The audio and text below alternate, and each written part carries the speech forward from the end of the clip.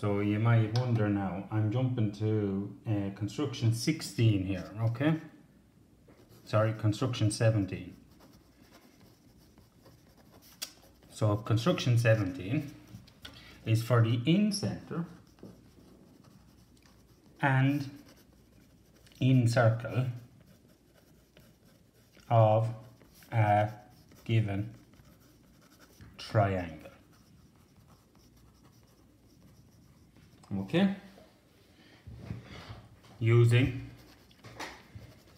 compass and straight edge again. Okay?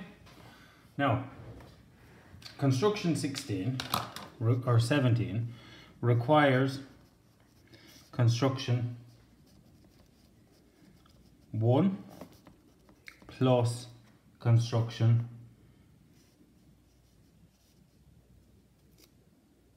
3. Alright, so in this case we're given a triangle, so let's draw a triangle. So something like this. Make it good and big, I suppose, at the start, so you can learn how to do it. So there's my straight edge and there's my triangle. Okay, so step 1, the given triangle. Okay, now what you're going to do, so is the first step, mark the angle. So pick an angle and mark your angle, like so. Okay, so step 2, mark angle.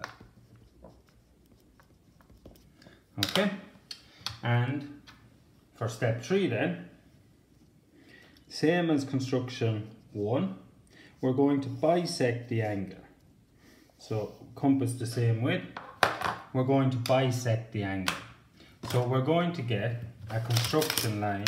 This is the bisector of the angle, like so. Okay, so step 3, bisect angle as per number 1. Okay, so you're bisecting the angle, and it doesn't matter which angle it is, it can be any angle. Okay, now the next step, do the same for either of the other angles. Okay, so I'm going to pick this one again, mark the angle 1 and 2nd. Okay, so step 4, mark a 2nd angle, and 5, bisect again. Okay, so in this case, to bisect, we'll go from here through. Okay, now this point here is what we call the in-center of the triangle. Okay, so in this case, now we have the in-center. Okay, so that's using construction number 1 2 times. Okay, now now we're looking at construction number 3. Okay, so construction number 3, so step 6, we want construction number 3. We have a line and call the line XY. Line XY plus point, and we'll call the point I. Point I, okay, for in-circle. So in this case here then, use the point we have for the and mark below the line, like so. And using these 2 points then, make your compass a bit bigger and this time join down.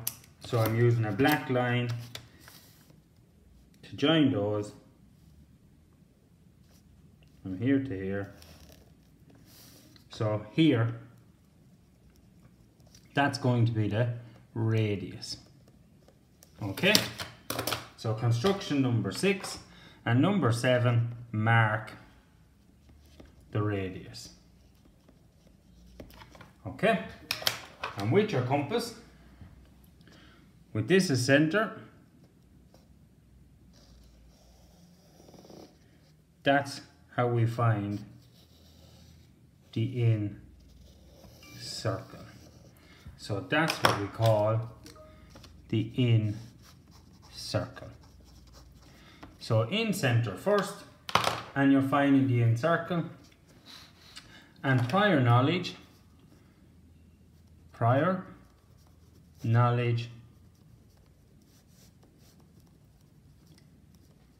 requires construction 1 and 3.